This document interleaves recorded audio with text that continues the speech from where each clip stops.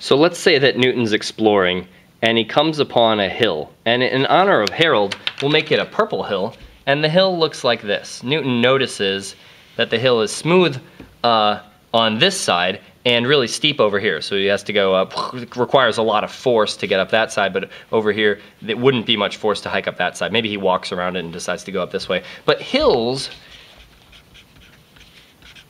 are graphs. Hills are actually graphs, because you could take a photograph of them, y versus x, right? But hills are graphs of gravitational potential.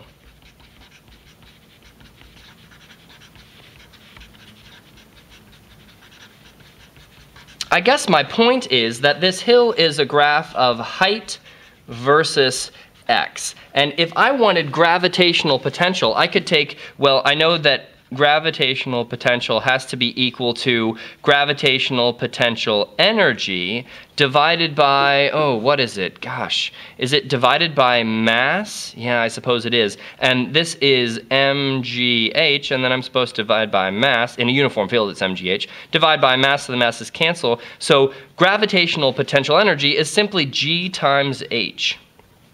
Not gravitational potential energy. Sorry, gravitational potential is just g times h. So I could rescale this by multiplying by g, and nobody would notice. So a hill is a graph of gravitational potential. And that's all well and good for gravitational things, because that means it's also a graph of gravitational potential energy for all mass, because I multiply by m and I've still got the same shape. But if an electricity, now our electrical analogy says that V electrical is equal to, well, it's equal to negative ed, but if I multiply by charge, then I'll get energy, and the problem is that multiplying by charge gets me this relationship right here, and this could change completely if the charge is negative. And that's why it's so important to study electrical potential, because it's independent of charge, and you can draw a graph of electrical potential and then think about how the energy would work based on which charge you have. Okay, so if you believe that hills are graphs of gravitational potential energy, hills are graphs of gravitational potential in this case, then I could show you a topographical map for this same hill. Let's say that Newton comes and he does some surveying, and he finds that this hill has a particular graph that looks like this. And you see, because of the density of the lines right here, we've got, well, what are these things called? Topographical lines? What do you want to call them? I want to call them lines of equal height. Altitude, I guess you could call it, but we've been talking about the word h meaning height for a long time. So these suckers right here are lines of equal height, or we could even, we want to be fancy, we could call them equiheights. If you want to be even fancier, you could call them equipotentials.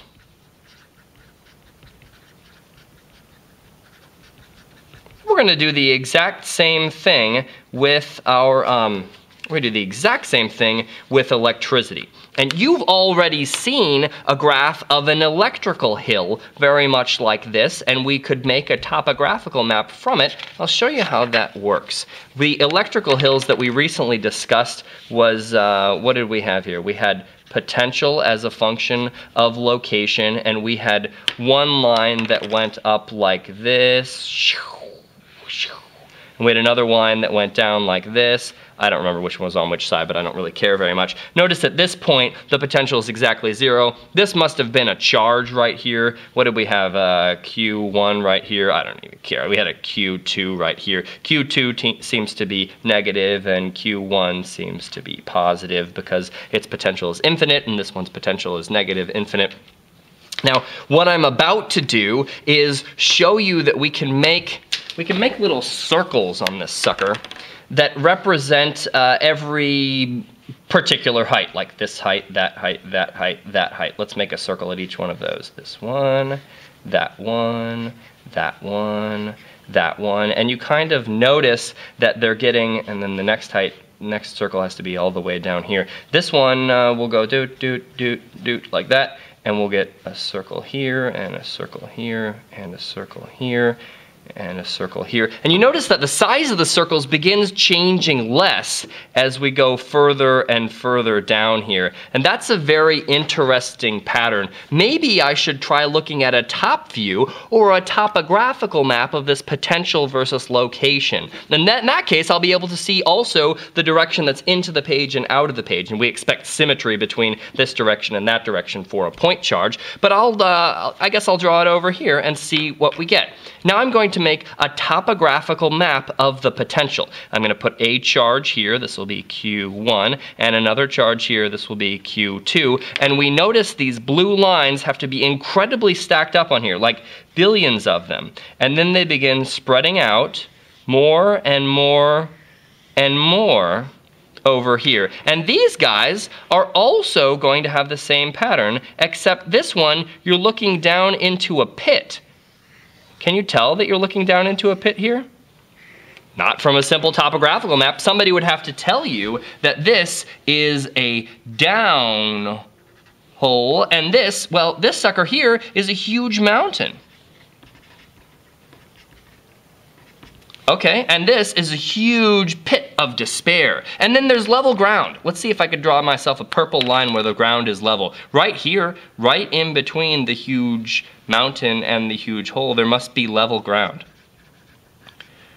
Level ground sounds like equi-height or equipotential. So this sucker right here is equipotential.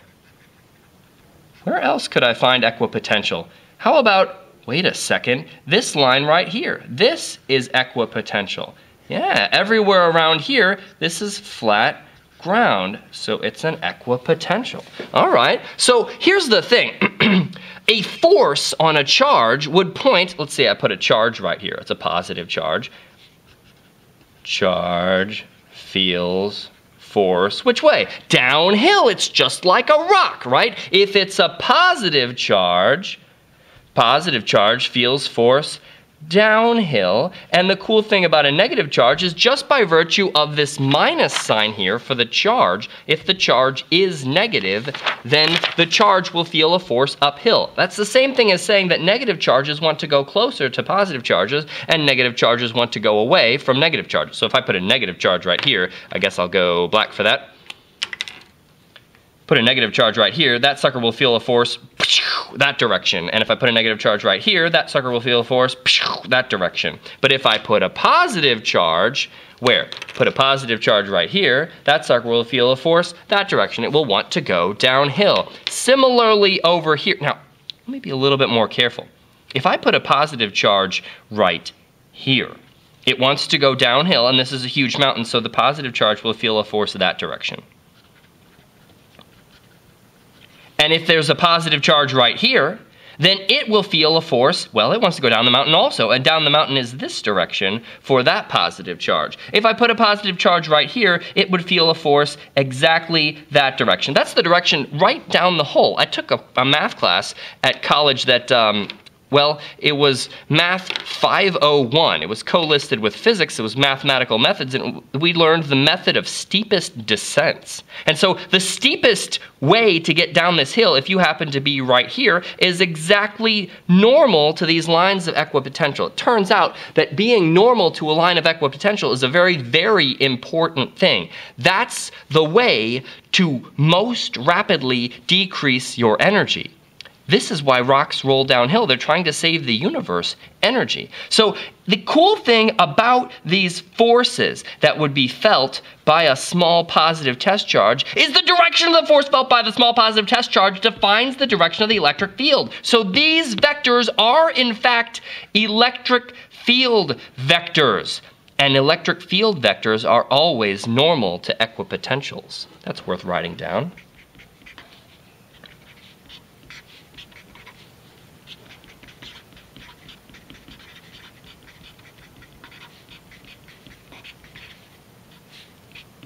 And I have to put an L in to spell a word. Good work. Electric field is always normal to equipotentials. Okay, wait a second, what if I put a charge right here? Would it go that direction? Sure, and a charge right here would go that direction, and a positive charge right here would go that direction, a positive charge right here would go that direction. Are we drawing the electric field of a point charge here based on our graph of equipotentials? Ding, and right here it would go that direction, and right here it would go that direction. And if I connect these lines, then we find the electric field lines we've studied a week ago. And notice how the electric field lines are always normal to the lines of equipotential. Here's a line of equipotential, and every electric field line is going to be going that direction. And they go in the direction of decreasing potential.